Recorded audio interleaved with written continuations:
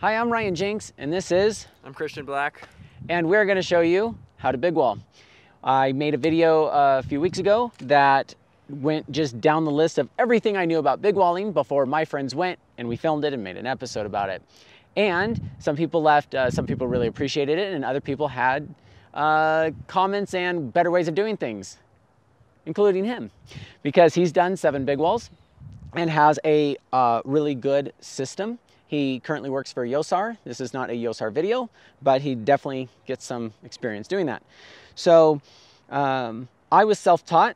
Some things are probably not fully accurate, but I know logistics on like how to survive on a wall. I've probably spent about 60 days or nights on a wall, and so I feel really comfortable up there.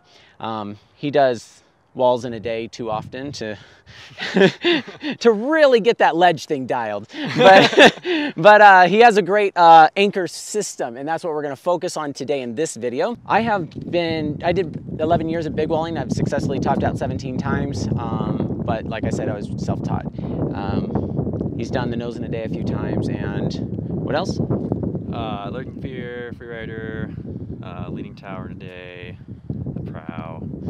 Yeah, so, a variety of things. A variety of things here in the valley. Yeah. So it's pretty hot outside, and we're at the rostrum doing highlining because this is a highline channel, and we wanted to make a video since we're together, and we're going to do it on this tree because there's really no anchors around here. So let's start with the haul bag and his setup. I'm going to show you guys first how I like to set up my harness for wall climbing. It's pretty straightforward, but some little things can make it easier or more difficult for you. So first we'll go over the daisies and the ladders because that's pretty standard wall equipment. There's a couple different ways you can set it up. The way that I tend to use is just one non-locking carabiner, solid gate with the narrowest nose profile you can find. So these Petzl straight gate spears are pretty good.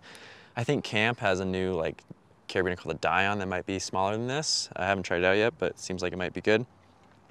And that's just girth hitched through my hard points. And I have it, you'll notice here on the end that it's girth hitched to the end of this carabiner. And that's because if I get to the anchor and I want to shorten myself up, I can clip it like this and still be safe, because if these bar tacks rip, it's still connected to the end of the daisy. And then also I like to keep the daisy on the spine side so that when you're climbing, it can slide up like this if you need to. And the grab loop on the side facing you. So this is the system I typically use. The cons to it is that if you want to take your ladders off, it's a little more difficult because you don't have a dedicated beaner to them. And then so another system that's pretty common, which I have on the other side, is with separate beaners for your ladders and your daisies. Now this is an adjustable daisy. I've used these before and I do like them. I don't own a pair, but I've tried them out and they're quite good. You can just yard yourself in or pull this up to extend yourself out.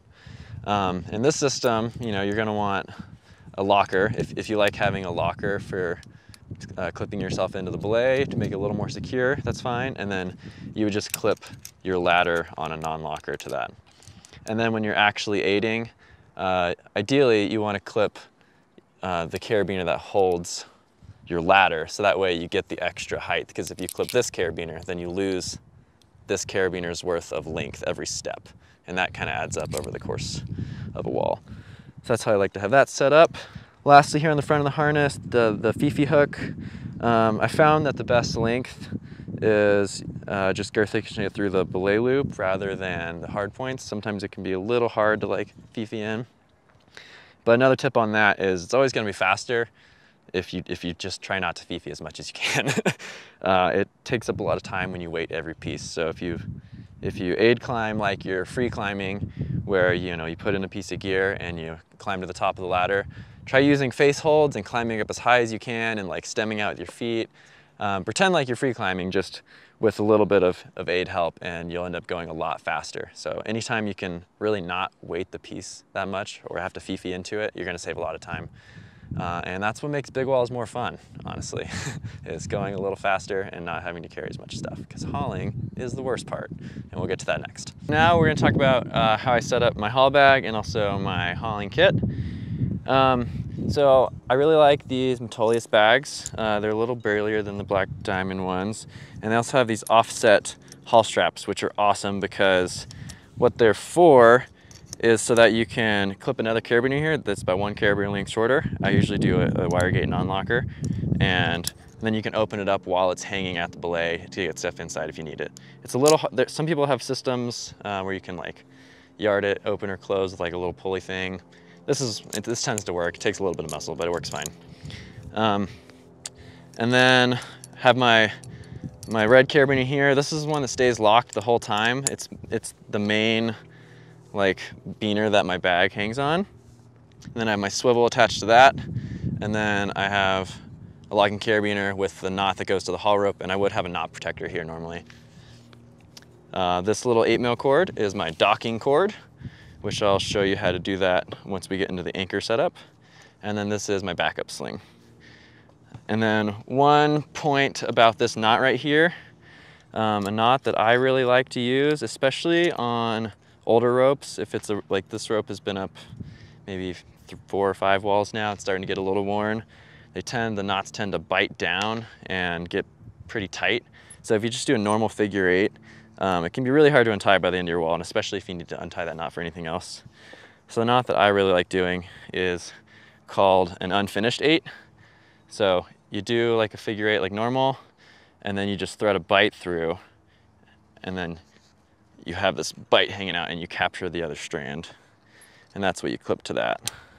And so you can haul on this all day, and then if you need to take it out, you can just pull that bite through and it comes undone pretty quickly. So that's kind of a nice little trick I figured out just on one of my most recent walls that I like a lot. And then next we'll go over how I have my haul kit set up. So this would be exactly what I'm tagging up as I have it shown here.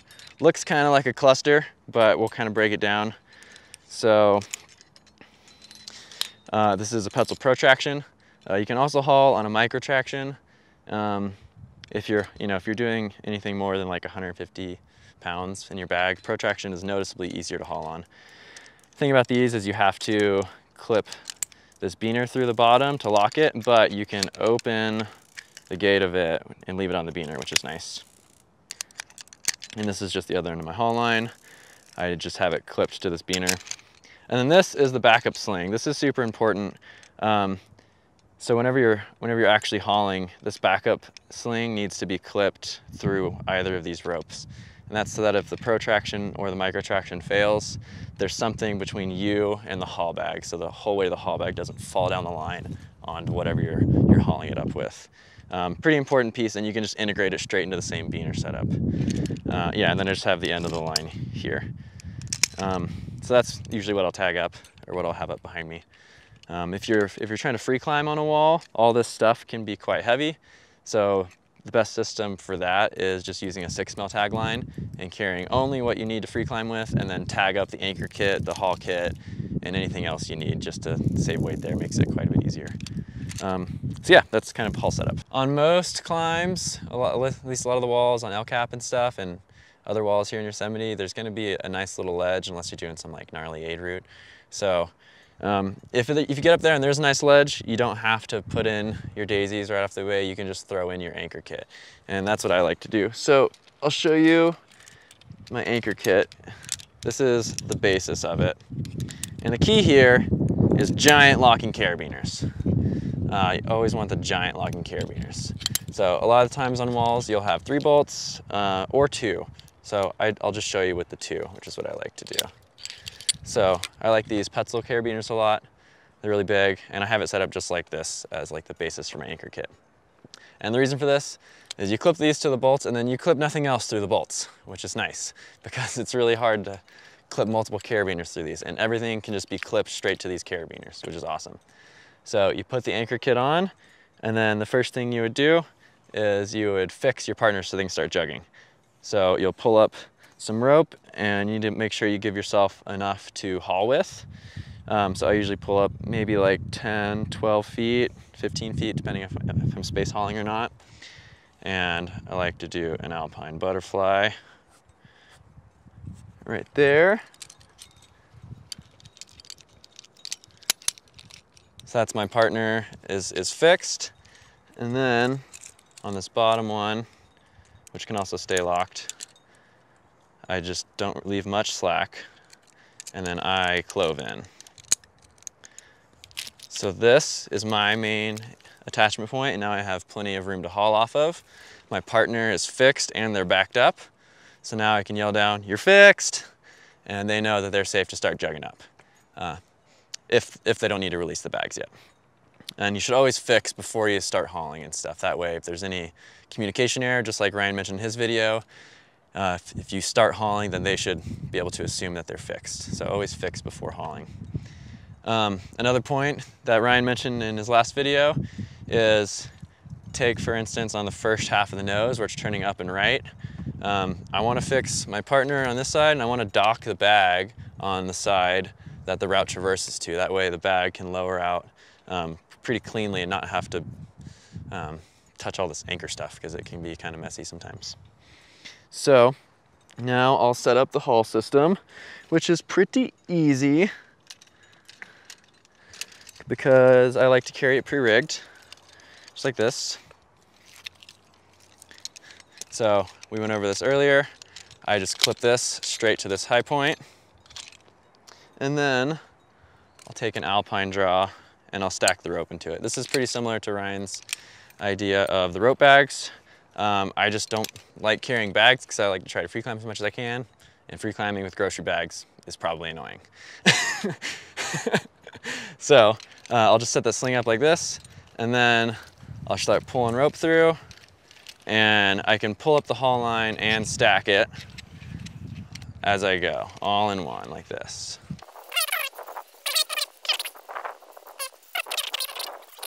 We've reached our haul bag. Look, I'm a haul bag.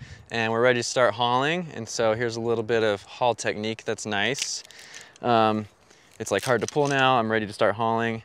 And my partner would, at this point, lower out the bag if they needed to and undo the docking cord, which I'll show you in a little bit. Hauling might sound simple in theory. You just weight the rope a bunch till the bag gets up there, but there is some technique to it. So what I like to do is put a ladder on either side of the anchor. And these are to grab onto or for my feet to be in. Notice how, now we have a spare thing here. You could put another locker up here to put for other stuff if you needed to. Then I'm going to take an ascender, which you should have on your harness if you're leading, or you can tag it up if you're free climbing. And you clip it straight to the rope here. And then the last thing that I like to do, and this is the key, is take another sling and you girth hitch it through this top hole here.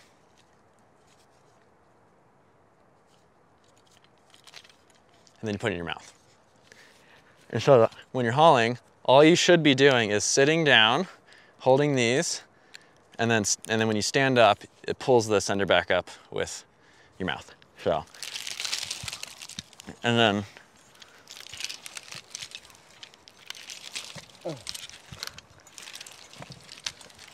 pretty simple. One hand's just going down just to grab the rope as you pull it up. Okay, and so the other method you can do is if your bags are really heavy and you're still trying to one-to-one haul, which I recommend if you can one-to-one, it's always gonna be faster than doing the two-to-one haul, is one person at the top of the belay, or who's like closer to the anchor, is doing that method, and the person below them has a micro traction and an ascender. And they're gonna be hanging further below the anchor, and they're gonna be on the haul line, and they're basically gonna take that person's body weight off of the total weight of the haul bag, so it's easier to haul. So the person down low is gonna have this micro traction on their belay loop, and one ascender up here. And if you can imagine they're like 10 or 15 feet below the anchor, they're just gonna lean down and then go like this. And this is pretty easy to do, like while your feet are just out on the wall and you're just like pushed out and like fully weighting the rope. And you can actually time this pretty well with the person at the top doing the mouth and the sling method and get a really good rhythm going and get your bags up pretty fast, which is kind of nice. That's basically my two favorite haul techniques. Our bag is near the anchor, and now we're gonna dock the bag. So this is where this docking sling comes in nice. A lot of people say they like to dock their bags high. In my opinion, it doesn't really matter. It's nice to dock them high if you're gonna stay there for the night, but when it's low sometimes you can actually like sit on the bag or stand on it, and it's kind of nice. So I usually just get mine and dock them low and they're out of the way. The bag's up here. I'm gonna put another locker right here on my quad, and then I'm going to tie this off with kind of like a variation of a munter or mule overhand. So I clip it through, and then I wrap this around and I tie the munter. And the reason I like tying the munter this way is because it's always, if you tie it by passing it through the gate of the carabiner, it's always loaded in the position where it's ready to lower out, so the munter doesn't have to flip. And then with these tails, you just macrame them around a few times. And then you tie it off with just a simple square knot.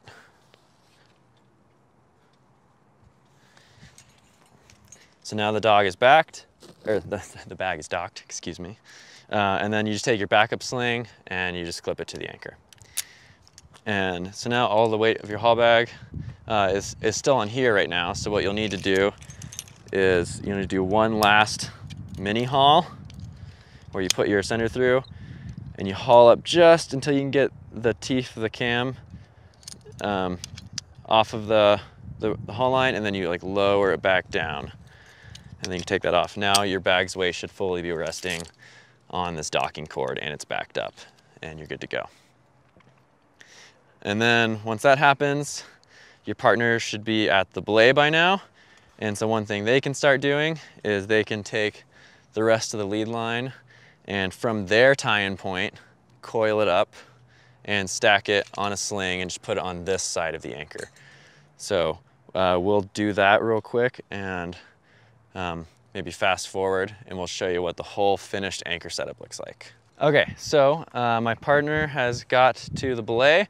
They were jugging up, and one of the first things they should be doing is they should coil their rope starting from their tie-in so that my end is on the top of the stack and ready to go. Because you're climbing. Because I'm climbing, which brings me to another small point, which is block leading, in my opinion, is way, way faster on walls than swinging leads, because you don't have to try to remember all the certain things you need, like the haul kit.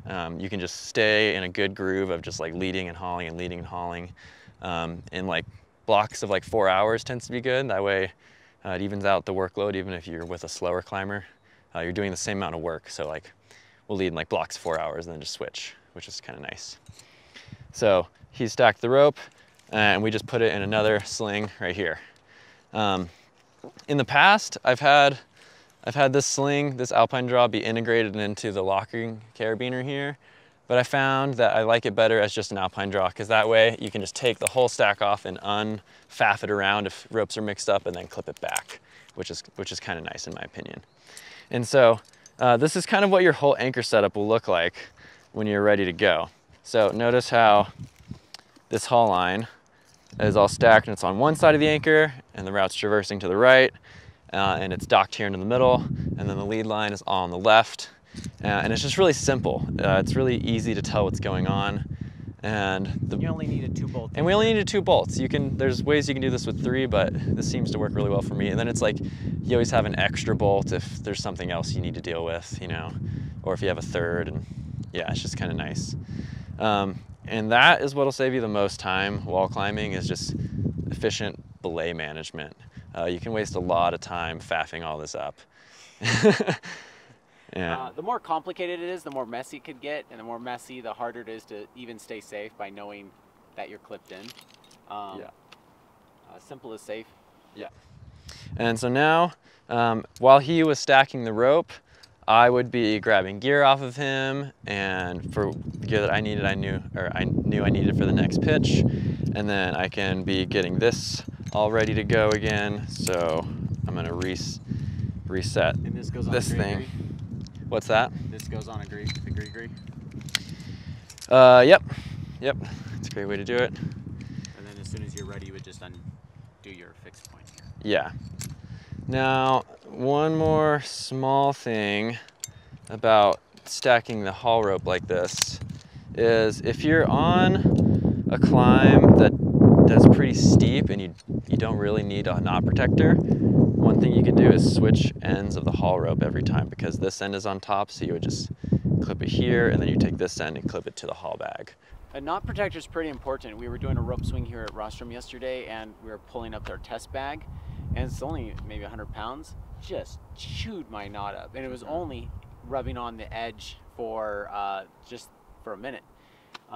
Just use what do you use, a water bottle? Yeah, I just use the top water bottle just like you do. And you thread the rope through it and then tie your bite, and then Yeah. So it's really important to protect the knot. So It is. but only like Leaning Tower to me is. Yeah, Leaning Tower, maybe Zodiac. But even Leaning Tower has 2 ledges where the bolts are back in the ledge, so you end up having to go over a lip. So it depends. And a solution to that could just be having a knot protector installed on both ends, and then you can switch ends as many times as you want, which is quite nice. So I'll show you the switching ends method because it works pretty well. So the haul bag is already docked and backed up, so I can just unclip it from the rope here. So now I'll just take this end that was on the haul bag, which is now at the top of my stack, and I'll install it through here because I like to climb with this pre-installed.